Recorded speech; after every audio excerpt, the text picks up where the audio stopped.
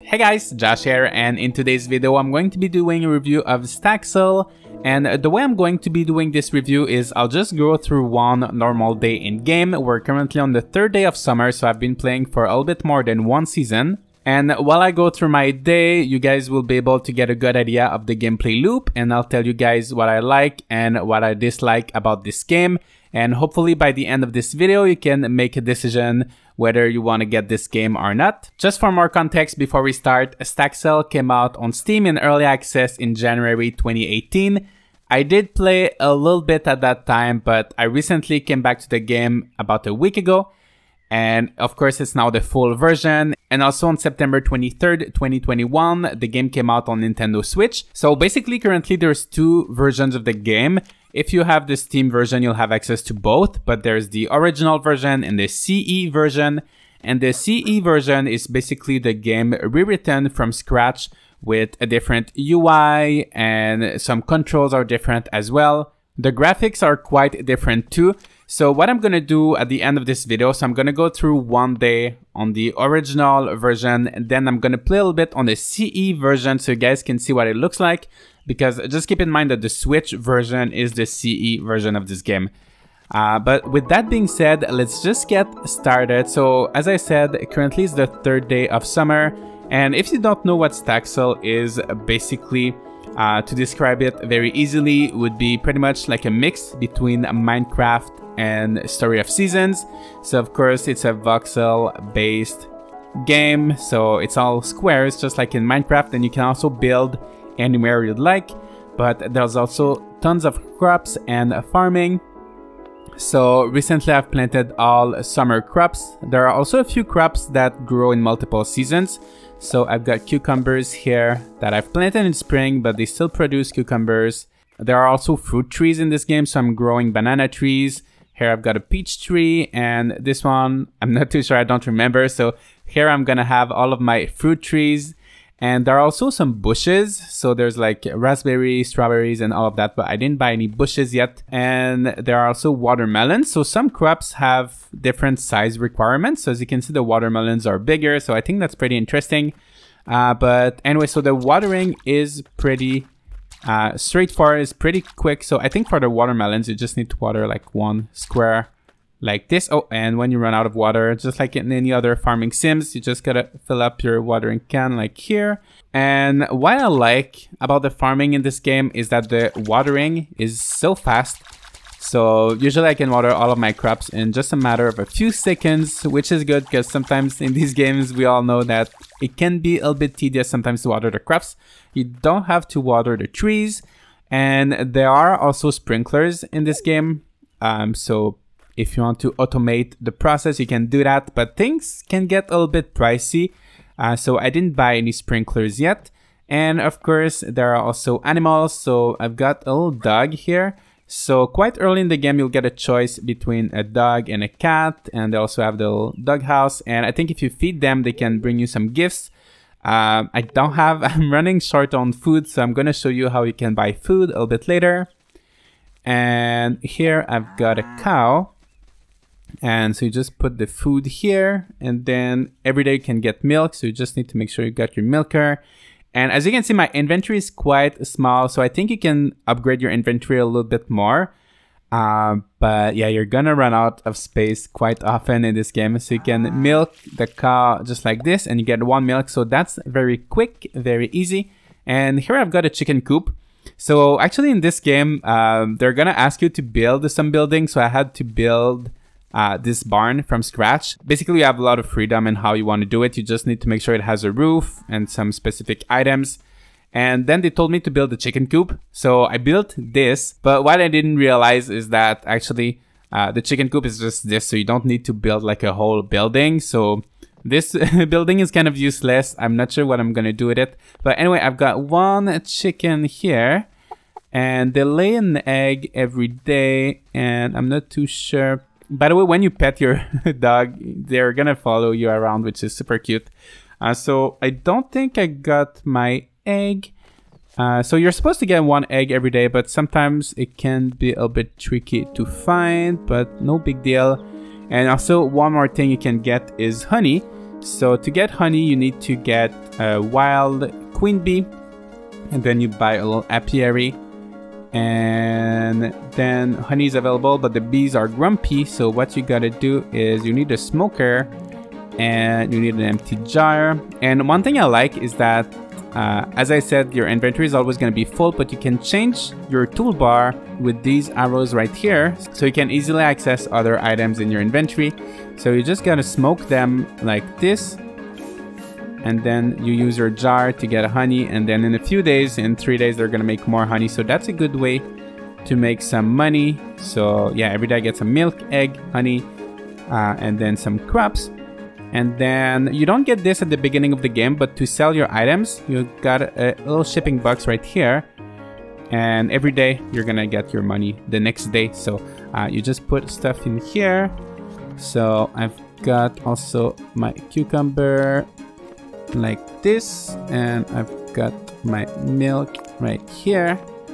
So the farming is quite simple, and I like this little system to ship stuff. If you do have a lot of things to ship, it's gonna take some time, especially until you get this.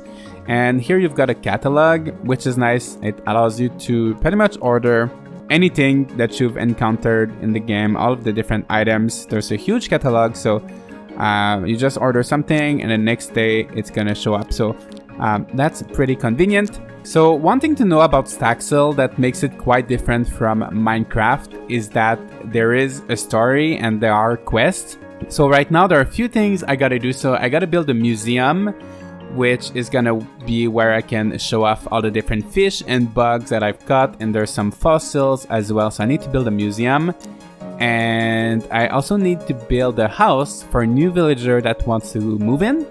So when you want to build a house, they just give you a post box, and you put down the post box, and then they tell you all the requirements for the house. So this one, I need roof, I need bed, doors, tables, fridge, counter, sofa, bathtub, sink, toilet. Like there's really a lot of requirements. And so that's the house I started building for this person. I tried to match it with the mailbox as much as I could. And that's the inside. So it's very unfinished. And the reason why it's taking me... Oh, there's some flies. So you've got a little bug net. You can catch bugs like this. And that's one very good way of making money, especially early in game when you don't have any crops ready or anything like that. And these are the queen bees. So in your little apiaries, that's what you're gonna have to put to start making honey. But yeah, so one of my big gripe with this game, which is a little bit sad because as you would expect from a game like this, one thing I really liked with Minecraft was building things. It was a lot of fun. It was very intuitive. And yeah, that was one of my favorite part of the game. And I was really hyped for this game. I was really excited because it's kind of like Minecraft, but with a story and quest. So they tell you to build a house, they tell you to build a museum. So it should be exciting. However, I've been struggling so much with the building. One of the reasons for this is that every block is kind of like a specific block. So, you know, like in Minecraft, you could have like one block that you can use for the floor, and you could use it for the walls as well. And then you've got stairs that you could use for either like actual stairs or to make a roof with it. But in this game, there are different types of blocks. So if you were to use a wall block to put on your floor, it would look kind of off. Well, I'm gonna show it to you right now. It wouldn't be the same height, so it would just look kind of odd. And the same thing here, that's a floor thing. So if I try to make a wall with this, like you can't really make walls with these, right? So every block has like a specific function. So this one kind of sticks out and like it just doesn't look good. So there's not as much freedom as like what kind of block you want to use where. But my biggest gripe with the building is definitely how you just keep falling off the building. So you know how in Minecraft you could hold down the button on a computer that's shift, and it would prevent you from falling down, right? So if you press shift in this game, you do walk a little bit slower and it helps a little bit, but you will still fall. So I did stream this game the other day and I was building my barn, and I don't know how many times I fell from that roof, and it doesn't even look good, right? It looks horrible. But yeah, I just kept falling off the roof. So that's one thing that's a bit annoying. So I really do need to finish this house, and like there's so many, as you can see, there's so many different furniture I need. So let's see, like there's a fridge and a table, and there's a lot of stuff that I need if I want this new person to move into town. So if you come here, there's the marketplace. So every day you've got different merchants. So this one sells animals and like animal stuff. So you've got the food. I need to buy pet food, so let's buy that. Cow, 15. So all of the animals are really expensive. So I don't have any pig yet because that's 10,000. Sheep, 10,000 as well. Actually, my chicken and my cow, I got them for free. So you get them pretty early in the game. And here you've got the furniture. So some furniture is not too expensive. But yeah, there's quite a big selection. So this changes every day. That's a small selection today, but every day it changes. So just gotta make sure you come here every day. So this person's gonna need a toilet. So I'm gonna make sure I buy that for them. Here you've got some clothing. And here you've got some seeds. And if you want to sell stuff, so as you saw near my farm, I do have a shipping bin. But before that, before you unlock that shipping bin, you have to sell things one by one. Like this. So you just place them like this and you sell them. So let me tell you that this does get tedious if you have lots of things to sell, especially sometimes if you go catch butterflies or some bugs. You're gonna have like tons of different things, so it's just gonna take a long time. The good thing with this is that you get the money instantly, whereas if you put things in your shipping box, it's not gonna be instant. You're just gonna get the money the next day. So that's how this little market works. And also a little bit later in game, you unlock this area, and this shop uses star bits. So star bits is another currency, and you find these little star bits just somewhere around the map. They're gonna be kind of sparkling, and you can buy some stuff with these. So usually stuff here is pretty cheap. So I need to get a refrigerator, so I'm gonna buy this one for that person for that new house, and that's gonna be that for now. And also there are a few shops, so I'm gonna show you the different shops. So there's a general store here. So with the general store, you can buy seeds. So there's actually not too much point of like going to that merchant over there for the seeds, because you can get all of them here. And then you've got plenty of different furniture. And yeah, this one is pretty much the same every day. You've got tools, you've got more furniture and more seeds. So yeah, I like this store. There's a lot of stuff here. And then you've got the building store, which is the one I go to the most. And this is where you can buy all the building materials. So you can buy roof tiles. And as you can see, so this one is a roof tile, right? So once again, if you try to use this roof tile to make a wall or a floor, it's not going to look right. So it's really just like for the roofs. And yes, we've got plenty of different wood blocks here. You've got crafting stations, so we're going to talk about the crafting in a minute. That's going to be our next point. You've got blueprints, lots of different floors. So these are the carpets, some fences. So yeah, lots of stuff. And here, as you can see, there's glass pane, metal bends, mortar, varnish, glue, varnish, cheap varnish, nails. So keep those in mind. And there's some more stuff here, because now I'm gonna be talking about their crafting, which is another thing that kind of bugged me a little bit with this game. So I'm just gonna go to bed since it's getting dark. Alright, so as you can see, I've got a box here with everything that I've sold yesterday. So 1,475 petals. Okay, so now let's talk about the crafting. So there are 6 crafting stations in this game, unless I forgot one. And it's just too much, so they all do different things. So let's take a look at different recipes. So for example, here, let's take a look at the menu, by the way. So you've got the inventory. Here you can see all the different bugs and fish and fossils and art that you've collected. So it's nice that you can see that here. Here you've got achievements. And here you've got your recipes, so that's all the food that you can make in game. But here's the crafting. So for example, if I want to make these light wooden planks, I need 4 lumber and 2 glue. So that's the first thing that I don't like, is just to make like a basic thing like a wooden plank, you need an additional material, which is the glue. And you need to use the tiling station, right? So tile, 4 lumber and 2 glue. So basically how you're gonna do it is first you need to make lumber. So first you need to get wood, right? So let's go chop some tree. And chopping trees is actually one thing I like in this game, because you just cut the base and then you get everything. So that's a lot easier, a lot faster than in Minecraft. And actually that's because the physics in this game are a little bit different. So you can't have just blocks hanging in the air. So if you make a tower or like a wall or anything and you break the blocks below, everything's gonna fall down. So just keep in mind that the physics are a little bit different. So now you take your raw wood and you make lumber, so you place them on the saw. And then you gotta wait for your lumber to be ready. So let's take our lumber. And then you need to go in the tiling station for the wooden thing that we want to make. So I've got my lumber here and I don't think I have any glue left. Let me just double check. And that's one thing also for the storage.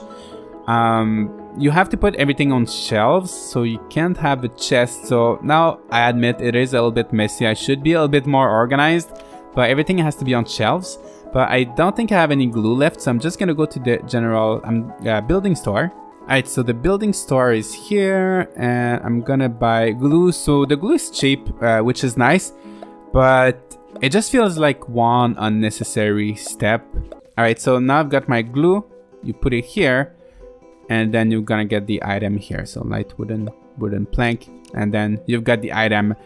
And some items can be a little bit more complex. So for example, this one, the bait box, you need to carve items. You need to use the carving station to make something, and then you need to use the combining station for the second step. So assemble, carve. So most items you're gonna be able to make them with just 2 things. But look at this, the hardened axe.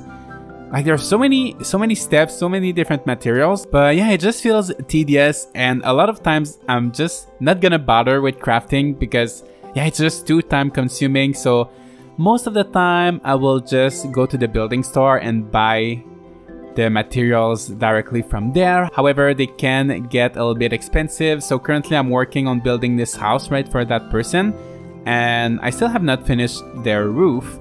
So if I come here and I want to buy some roof, it's actually 50 petals. Petals, the main currency, it's the money for 5 tiles. So that's actually not too bad.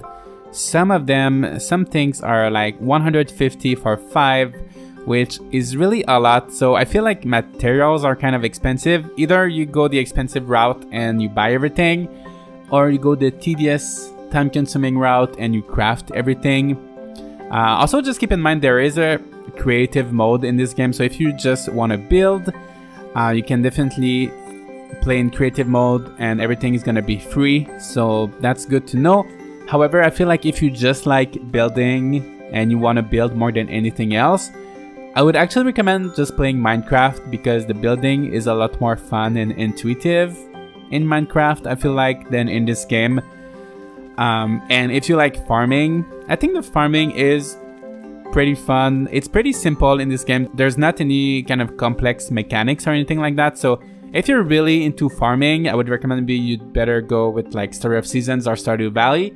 Or if you're really like into Minecraft-y stuff, I would recommend maybe you go with Minecraft. Or actually a good game I would also recommend would be Dragon Quest Builders 2, which is similar to this in many ways, but I feel like it's better. So I don't know, I'm really enjoying this game, but I feel like it's lacking in many aspects. And here are the star bits, the currency I was talking to you about earlier. And if I go back there, you're gonna see that the shop is actually gonna be selling different things. So they've got some tables, some chairs, and yeah, they've got lots of different things every day. Alright, so now my next point, as you can see, there are people in town. So these merchants, you can't really interact with them. They don't have anything to say. But you've got these villagers. Sometimes they will give you quests. So this one doesn't have anything interesting to say, but sometimes they will tell you to bring them something or something like that. And you can see they also have a little heart icon. So there is a relationship system in this game, and most of the time to increase the relationships, it's not really a matter of like giving gifts or talking with them every day. It's mostly doing quests for them. So whenever they do give you quests, just make sure you complete the quests. So currently if I look here, so these are the main storyline quests. If you look here, you've got the little fetch quest. So this one wants a ball with fruit. This one wants a carrot cake. So that's going to help you with your relationship. And they're also going to give you some rewards, but most of the time, I don't know, I don't feel very attached to these characters, and there's no marriage system or anything like that. So there's not too much to their relationship. So if you're into building relationships in farming games, I'm not sure if that's the best. Oh, this one, Oscar says, I can't find my yellow bunny phone anywhere. What should I do? My life is ruined. I'll go look for it. Actually, I found that phone a few days ago, quite early in the game. I'm not sure where I found it, but it was in my inventory. So I was just keeping it on my shelf. So let me give it to him. You found my yellow bunny phone. Thank you. Thank you so much. What are you waiting for? Hand it over. And as you can see, I'm going to get some kind of a reward. Let me see what I get. So I got goals and I got an achievement. So let's... so as you can see, I can place the goals somewhere. I've also got these fireworks. I've never tried them. I was waiting for you guys to try together. So that's how it looks like. Maybe should have waited until it was nighttime, but yeah. So one thing I do like about this game compared to Minecraft is that there are a lot of like decorative things, which is something you don't have a lot in Minecraft. So like goals and like lots of like chairs and sofas and like a little doghouse, little post box, these little crates. So there are a lot of decorative items, which is something pretty nice. All right, so now let's talk about how this game looks. So I do think it looks quite cute. My favorite part is definitely the villagers. They're all quite detailed and they just look very cute. They all have their own unique style. And the world is very colorful as well. Lots of flowers and like the textures, the different blocks do look pretty good, I have to say. The only thing that's kind of bothering me is that the view distance is very short. So the graphics are at the max, the highest settings right now. But sometimes you really do have to get close to see the textures, right? If you go a little bit further away, the textures are gonna get very blurry. So that's just one thing to keep in mind. But yeah, I do think it's a pretty cute game. And you can also see the map with M. And the world is actually infinite and there are different biomes. The only thing is that I never found myself actually exploring. Like most of the time you'll have everything you need around town. Sometimes you're gonna go to the ocean to do some fishing. As you can see, there's a little house there. Maybe we can check that out. But it's not like in Minecraft where you're really incentivized to go in the different biomes because there are different materials and things. You'll find most of the same things everywhere. But sometimes you can get things like this house here. So it has a bed and things. I could maybe take some stuff from here and bring it to my place or something like that. But yeah, it's a big world, but you're just not incentivized to really explore it, which is a shame. However, the world is only infinite in the original version of the game. On the CE version, which is the version you're gonna get on Switch, it is a little bit different. So that's what I'm gonna do now. I'm gonna jump on to the CE version and we're gonna compare the graphics and the other differences between the two versions. Alright, so I'm now playing the CE version. Just keep in mind, if you play on the Steam version, if you switch between the original and CE, the save files are actually different. So I'm gonna play on a different save file right here. So here's how it looks. As you can see, it is quite different in certain ways. So let's start with the UI. So first you've got a proper kind of toolbar at the bottom here, and which is something that I liked. I wish it was like this in the original version as well. And the UI, like at the top left, it is a little bit bigger where you see the date and your money and everything is a little bit bigger. And if you pause the game, you've got everything here.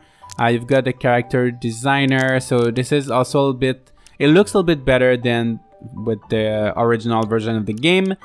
And your inventory as well, everything is bigger, everything looks better. The menu for the achievement looks better. Everything is just clearer and bigger, and I actually do enjoy this interface quite a lot more than the original one. And I really gotta say, I appreciate that they went through the extra mile of like rewriting the game and like redoing the whole interface for the Switch version of the game. Because a lot of times what we see when PC games are ported to Switch is that they don't change the UI at all. And it just doesn't work because the UI is made for PC and the game is ported to Switch. And I think the world is slightly different as well. So for example, this house right here, Eris home, I don't think Eris is in my other save file. So I don't know if it's because these villagers are random or if it's just like a few other differences. And also, as you can see, the map is a lot smaller, so the map is not infinite in this version of the game. So you do still have all the different biomes. You do have the little house we saw earlier. There's the beach, the ocean, there's like the tundra kind of area, there's a mountain here. So you do have everything you need, but just keep in mind it's not infinite. So if you're planning to build a lot of stuff, like big structures, or you just like exploring, just keep that in mind, that if you play the CE version, whether you play on Switch or you play on Steam, it's not gonna be infinite. But I think it's not really a deal breaker because, as I said, you don't really need that much space. So now let's talk about the graphics. So graphically, it is definitely a step down from the original version. It is a lighter version of the game made to run smoothly on the Switch and also on PC with lower performances. As you can see, the sky looks a little bit different. I'm not sure how to explain it, but it does look a little bit different. I feel like the grass is maybe not as detailed. The view distance is also quite shorter. And I'm not sure why. I'm not a big fan of this, but you can see these leaves falling from the trees. And they're falling from all the trees. So even though we're in spring and leaves shouldn't be falling from the trees that much, but all the trees have their leaves falling for some reason. And I don't know if it's supposed to add to the atmosphere, but I'm just not a big fan of this, to be honest. But it is something. As you can see, there's a chimney there, so there's some smoke. And yeah, so there are a few added details like this. But other than that, it is mostly the same thing. I gotta say though, I really like this big mountain that you get in front of your farm. It really gives you a beautiful view. Yeah, so also this game is available in co-op. So if you want to play with your friends in multiplayer, you definitely can do that. So that's really good. So yeah, if you're planning to get this game and you're not sure whether you should get it on Steam or on Switch, and of course if you're on Steam, you're gonna have to choose between the original or the CE version. These are the differences. So, oh, there's a little chest here. So with C, you get a smaller world, but you get a better UI, but the graphics are not as good, I feel like. So these are the minor differences between the two versions. Also, there's no combat in this game. I thought I wanted to point that out. So my final thoughts on this game, it is fun. I think it is worth the money if you're looking for a new farming sim game, or if you really like Minecraft or Dragon Quest Builders and you want a similar experience. I would recommend it. It's something different, it's something new. However, I feel like if you can get Dragon Quest Builders and play that instead, or if you can get Minecraft and play that instead, I think there are lots of great farming mods for Minecraft that you could download if you really want to have like a deeper, more complex farming experience. And have the better like building features of Minecraft. I think that's something you could do, but I still think it's a fun game.